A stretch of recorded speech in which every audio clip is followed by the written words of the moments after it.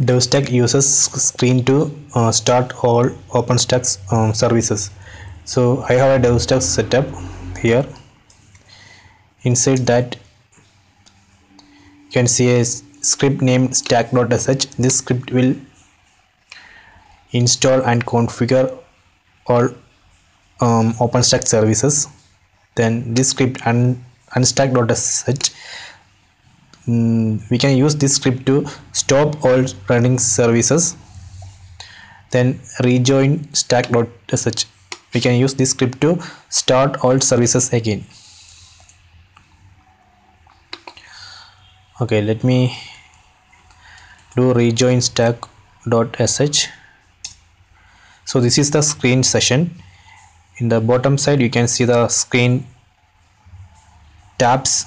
So right now I am in keystone tab. You can see the star symbol here. So you can list all tabs using the comma, using the key Ctrl A, then double quotes. These are the tabs. You can navigate. You can go to some particular tab. Okay, or you can use the comma, use the key Ctrl A N to go to the next tab, Ctrl A P to go to the previous tab. See here. So if you want to close this screen, you can use Ctrl A D.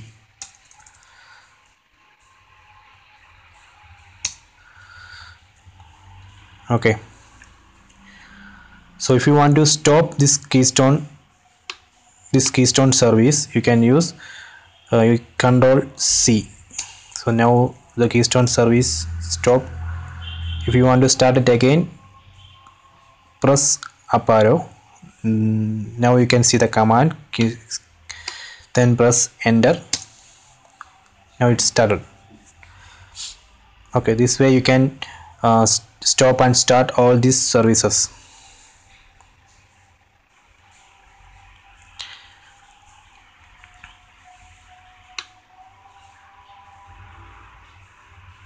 Okay, let me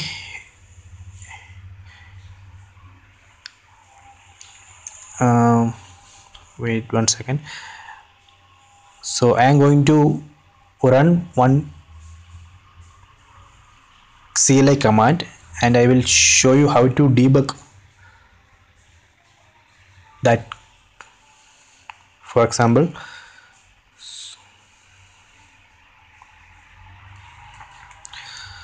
so in this DevStack folder you can see one file named OpenRC. I am going to source that file. So that file contains the credentials, keystone credentials. So I am going to source that one. Then I am going to run the keystone CLI command, keystone tenant list. This command will list all the projects. See, so I am going to debug the flow of this particular command.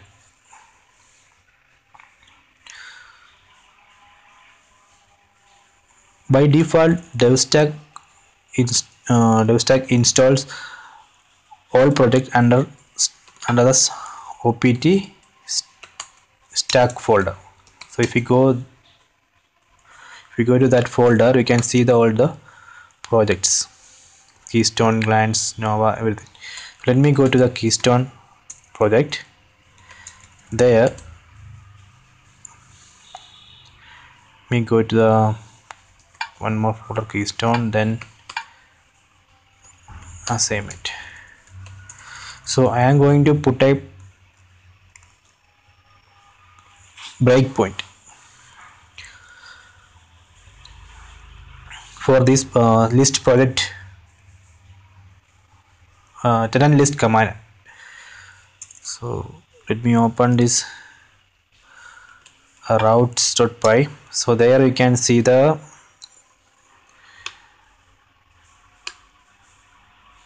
URL. So this particular URL will point to this function.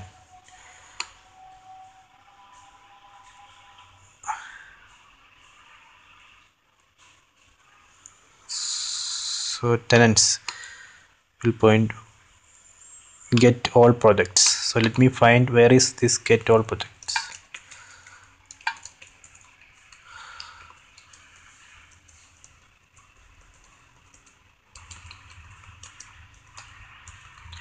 So it is in controller.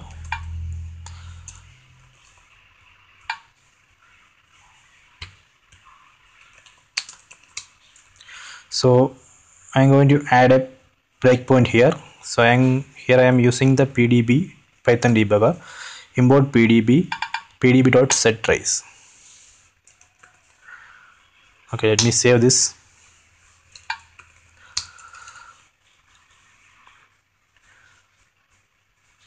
So when I run this command again, the control will break. The flow will break at this point. From there I can control the flow. I can track the flow actually using the PDB. So let me run it. So that breakpoint didn't work. So let me restart the. I have to let me go to the screen. Actually, I have to, after my change, I have to restart the Keystone service. So let me stop the service. So right now I am in Keystone. Here you can see Ctrl C. I stopped it, then start it again. So there is an error, unexpected indent. So in this file actually there is some error.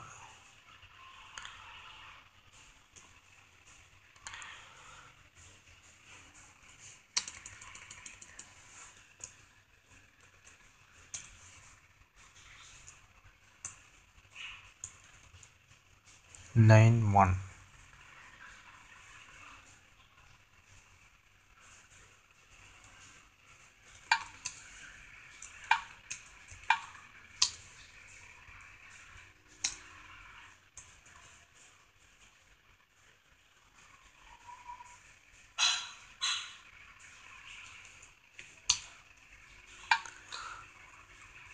Oh, something here. Let me remove this.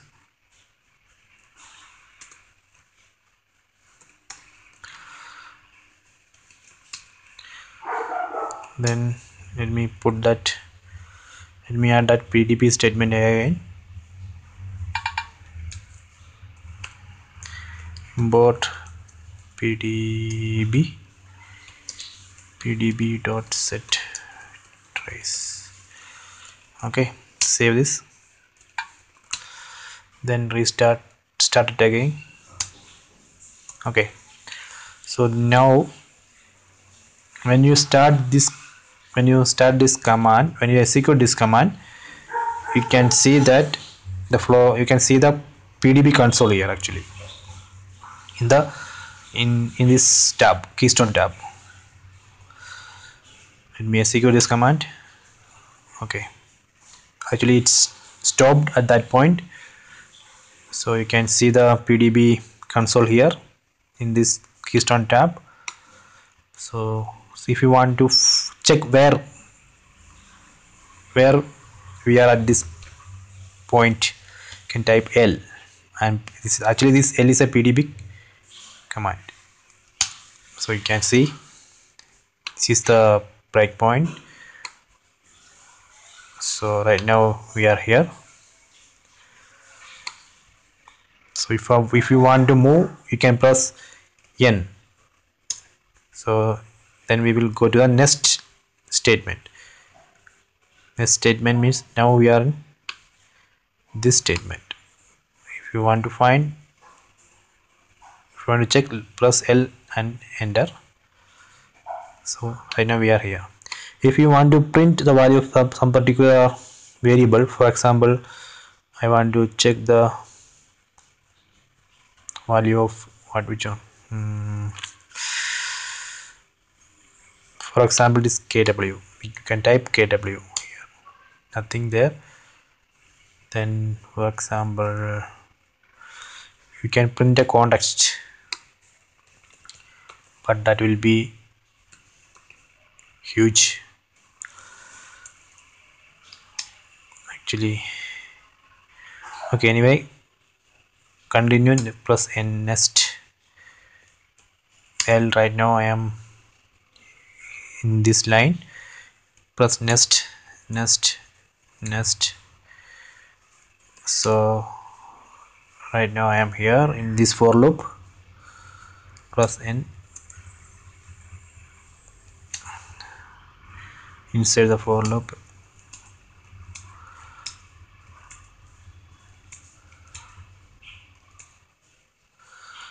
So right now outside the for loop, press L again.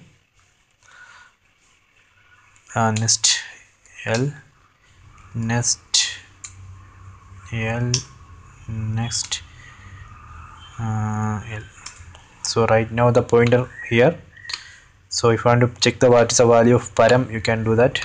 Just copy and paste it here. You can see the value of that variable. If you want to go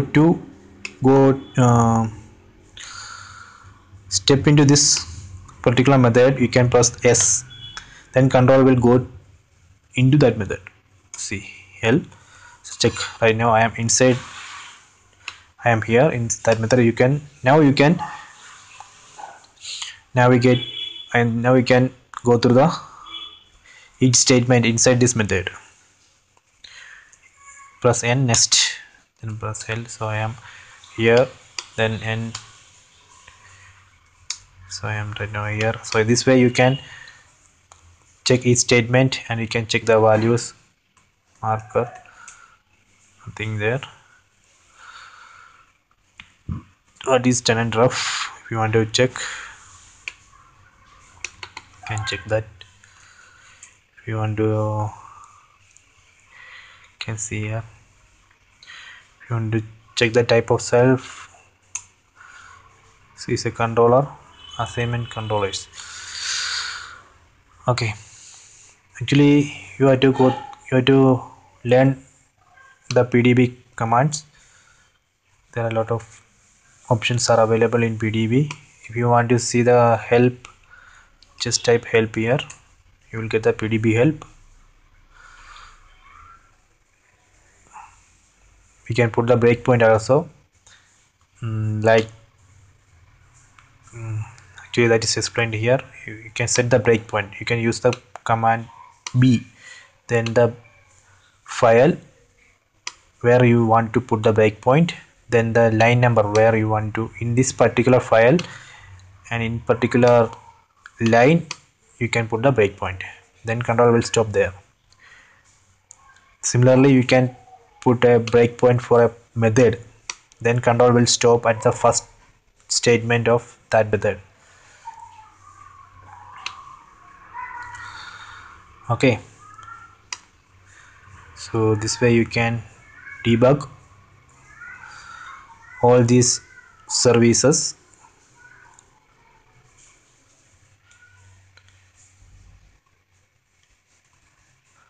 So now let me check the status. Now it's still waiting because of this PDB. Let me type C and enter, then the command will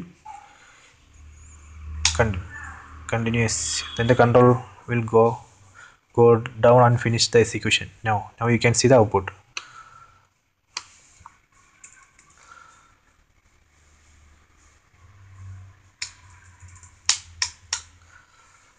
Okay,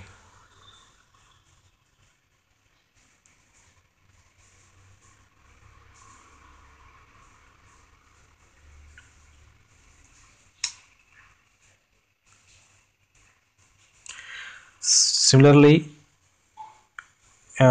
you can also use the PUDB. There is one more tool available like PDB, it's called PUDB. you have to install it like easy install pudb. Then instead of import uh, pdb.setTrace, you have to put this statement: import pudb, then pu.db. Actually, this is a GUI based debugging tool. You can try that also.